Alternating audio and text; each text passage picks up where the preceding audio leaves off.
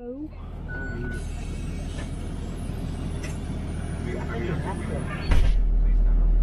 All right, folks, I do need to help.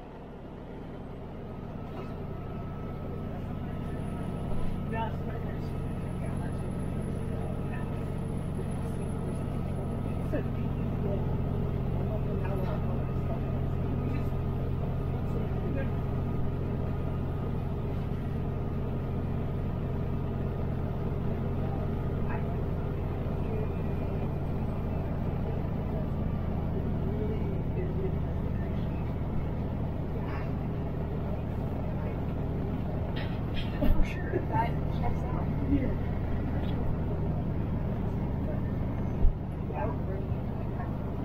Yeah. I want to pick down that person at some point. I don't think one of us. There's so many different That's a big old deal.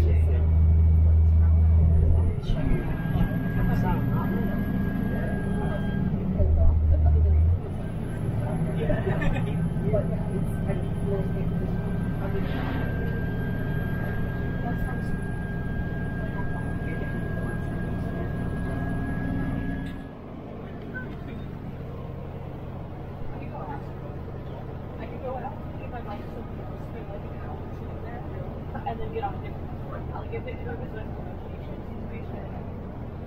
I figure myself out. You're looking out in front of the bus on the left at about 10 o'clock. Yeah, just a little bit around the corner. It looks displaying right where it's look.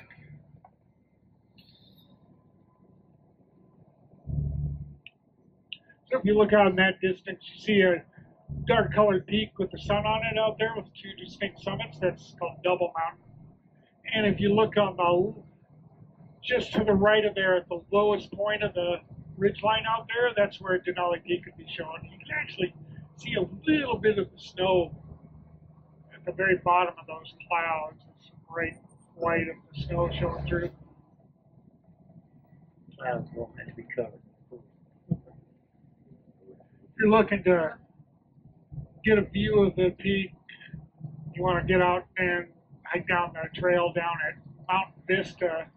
If you walk down the trail just a couple minutes down the trail, you can see out in that direction really well. Could come out of the clouds at any time, you never know. You can also see it up on the Alpine Trail if you're going up there once you get above Timberline. And a little higher up on coming out of Savage River. If you're doing the Savage River Loop Trail, you wouldn't be able to see it at all anyways.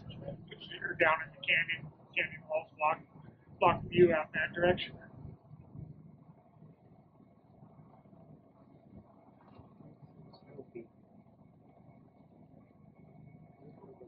So where we are getting off at Mount Vista to go see if you can see it out there, spend a little bit of time down on the trail. You can come back up to the trailhead once you're done and catch a bus going either direction every half an hour. See where it kind of peaks like this? You just see the snow, it looks like clouds in the snow. The clouds trying to move out of its way, but it's not. See the light behind that little U shape? Yeah. That's snow. So how far over are we talking about? He talked about that big. That's 80 miles. Watch. Spring. Okay, so now tell me. It's hard to see now, but it's behind that mountain now. I lost it. Actually, it's.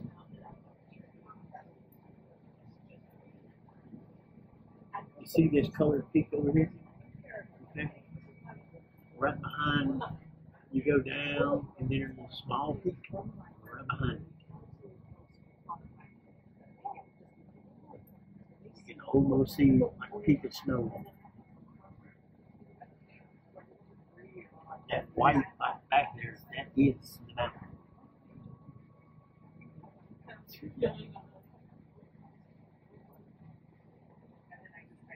I think I'm making it out now.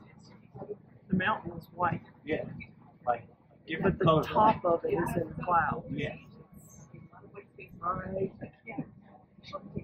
Yeah, in between that U shape. Which it's trying to open up. It's trying. Probably we can have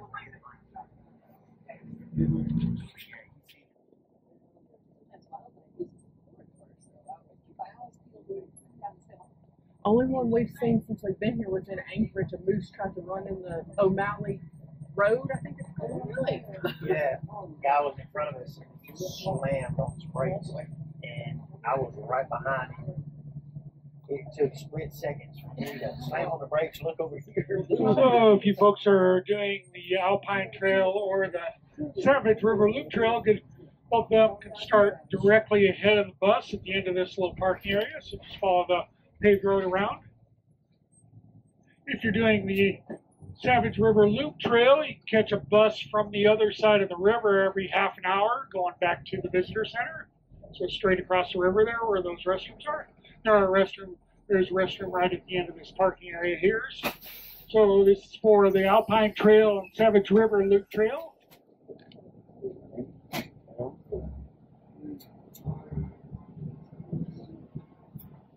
See a little bird.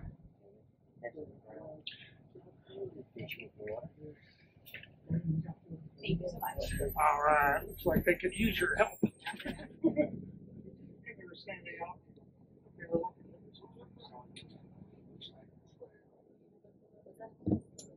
Yeah, but she said there's no.